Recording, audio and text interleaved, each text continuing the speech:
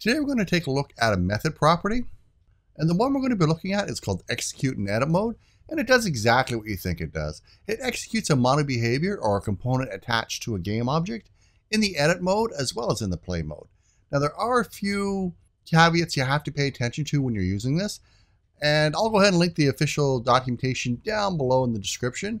But for this demonstration, the update is only going to be called when something changes in the scene.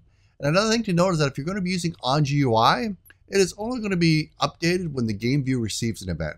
There's also another one with the onRender object. So if you want to go ahead and read more about it, I'll leave a little description or link down in the description. But let's take a look at this script.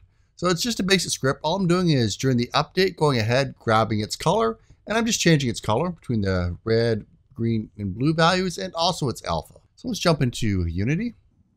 And here we go. I have this script here, right here. Change colors.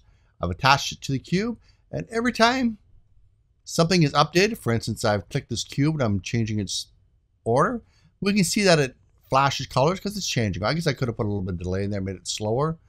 But even opening and closing components, well, every time you cause an update, it also, when you hit the play button, it goes off as well.